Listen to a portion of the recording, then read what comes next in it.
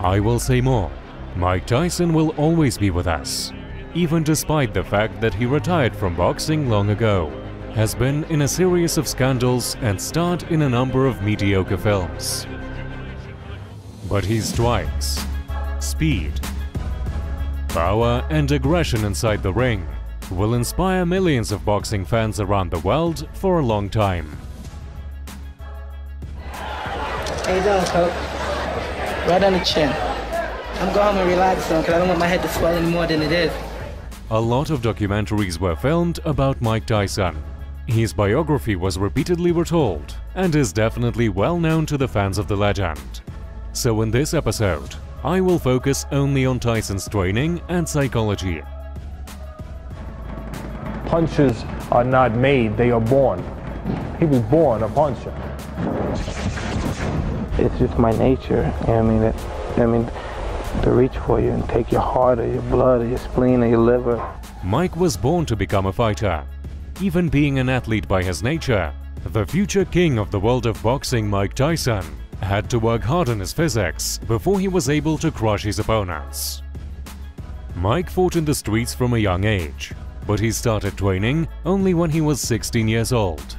Even then he weighed about 175 pounds and was constantly gaining muscle mass and adding power without losing speed.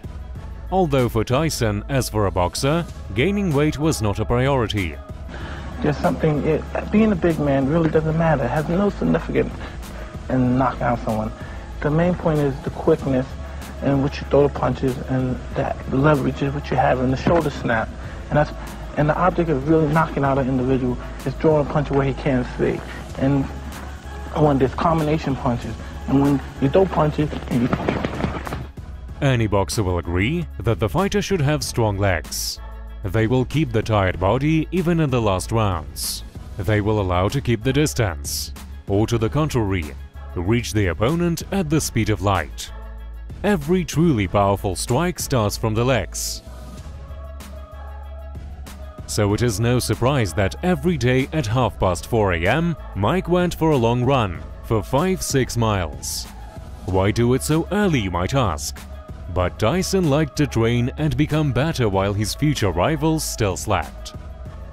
However, after jogging, Mike had his breakfast and went to the bed again. After that, he continued his endless training routine for the whole body. In 10 rounds of functional training, he performed 2,000 squats, 500 reps for triceps, 500 push-ups, 500 shrugs with a weight of 65 pounds, plus 15 or more exercises for the muscles of the neck. Mike paid much attention to this muscle group. A powerful neck is especially important in boxing and in many other martial arts, as it reduces the chance of getting a knockout after taking a heavy blow to the head. A good way to strengthen the neck are the so-called bridge curls, which are widely used in wrestling, boxing and many other martial arts. Mike often used those, and thus was able to develop the muscles from the base of the skull to traps and delts. As a result, his neck was about 20.5 inches in size. That is a very powerful neck for a man 178 centimeters tall and 176 pounds of weight. Keep the head down when you come up with the H. Keep your head down. It's coming up. Yeah, I mean, it's not coming up, but starting to come up. You can make it perfect. It's good, but it's not perfect.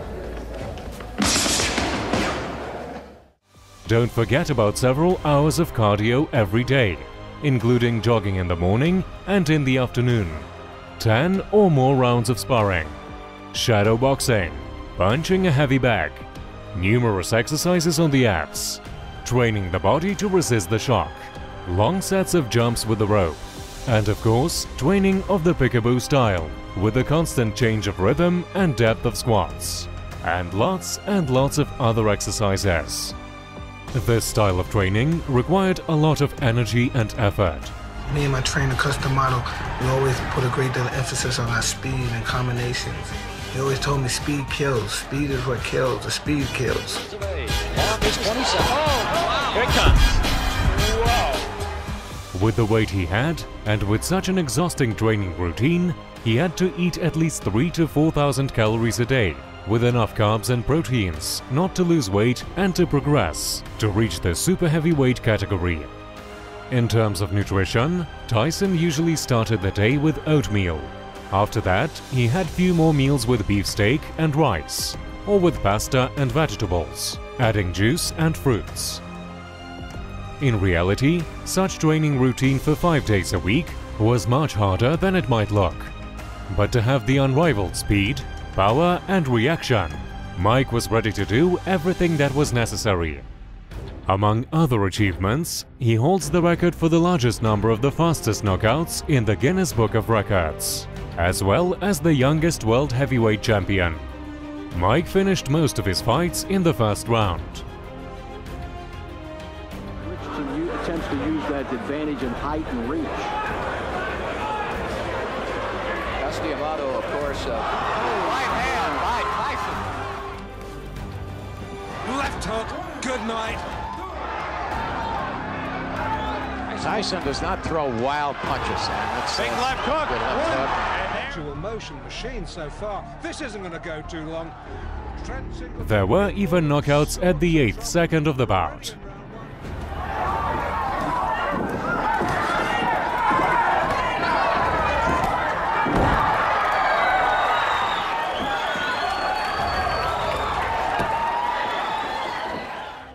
I still haven't mentioned that Mike's coaches repeatedly said that the young Tyson did not train with iron. He was naturally a big man, and training with his own weight was enough to develop the muscles of the whole body. For various reasons outside the ring, after years of training, Mike started skipping routines. But sometimes, at the late stages of his career and after his retirement, Tyson trained in the gyms, as well as with free weights. However, Mike was getting his victories not only due to physical superiority. Often he was smaller than his opponents. I was never really a big heavyweight. When I was in my prime, I never weighed over 217, 219. But for Tyson, the speed and pressure were the crucial factors of the victory during the battle, and the psychological aspect, even before the start of the fight. I was beating guys off of just pure brute strength and intimidation. Most guys were just pretty much intimidated. They lost the fight before they even got hit, most guys. I knew the art of skullduggery. These guys, I knew how to beat these guys psychologically before I even got in the ring with them. I'm scared to death.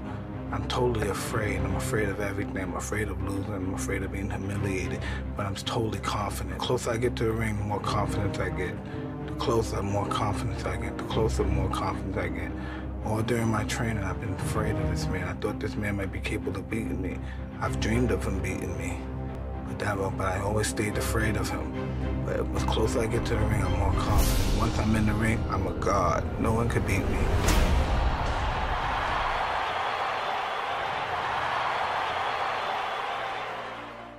However, life has prepared a lot of challenges for Mike. Defeats in the ring, the emptiness after betrayal of the loved ones, and bankruptcy because of dishonest managers, divorce and alcohol. Years later, Tyson was not a man he used to be, but still he admits, no matter how hard his fate would strike him, he would still be able to take the blow. One should judge of Mike Tyson by his young years, when he fought for victory, and not just money like in his last fights, where he had to step inside the ring, but that fire in his eyes was gone. He fought, but not for the sake of victory. He's worked up a full sweat.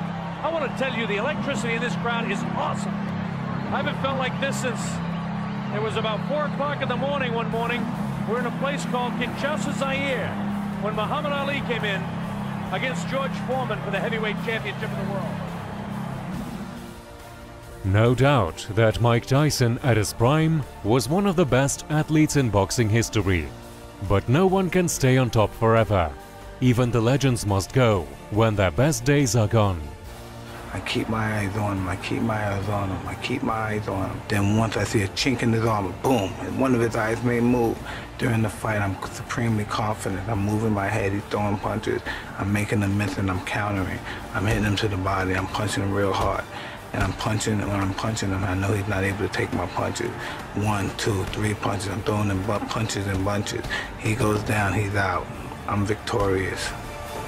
Mike Tyson, greatest fighter that ever lived.